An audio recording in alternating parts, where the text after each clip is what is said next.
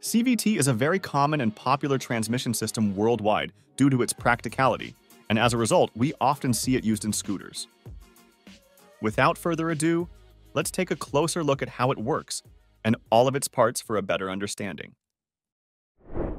We'll start by looking at the primary pulley, which typically consists of two conical plates: the primary sliding pulley and the primary fixed pulley. Moving to the back, we'll also find two tapered plates: the secondary fixed sheave and the secondary sliding sheave. More details on the secondary sheave. We'll see a compression spring that functions to keep the sliding plates close together. This condition forces the belt to stay on the largest diameter of this pulley. On the other hand, at the drive pulley or primary sheave, the axial stiffness of the belt will push the primary sheave to its farthest position. This causes the primary sheave to have a minimum diameter. This is a high torque, low-end speed condition.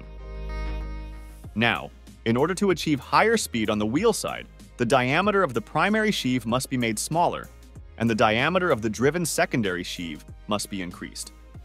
Okay, let's understand how this is accomplished in a real scooter CVT.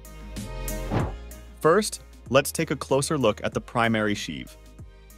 On the primary pulley, we'll see a set of weight rollers as shown here.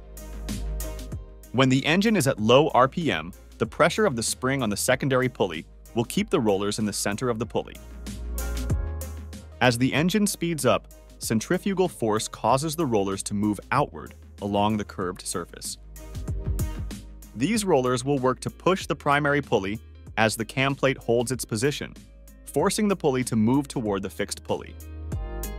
To make it easier to understand, let's look at the diameter changes in slow motion with sample sheave conditions that result in low torque and high speed. As we can see in the demonstration, as we mentioned earlier, the centrifugal force causes the primary pulley to move, gradually overcoming the force generated by the spring on the secondary pulley. But it doesn't stop there. This transmission system also includes a centrifugal clutch assembly that functions to disengage and engage the rotation generated by the engine to the wheel. The inner part of this clutch consists of weighted arms held by tension springs. These arms are connected to the pulley or secondary sheave, while the clutch housing is connected to the output gear. When sufficient speed is reached, centrifugal force causes the arms to swing outward, and the friction linings come into contact with the clutch housing.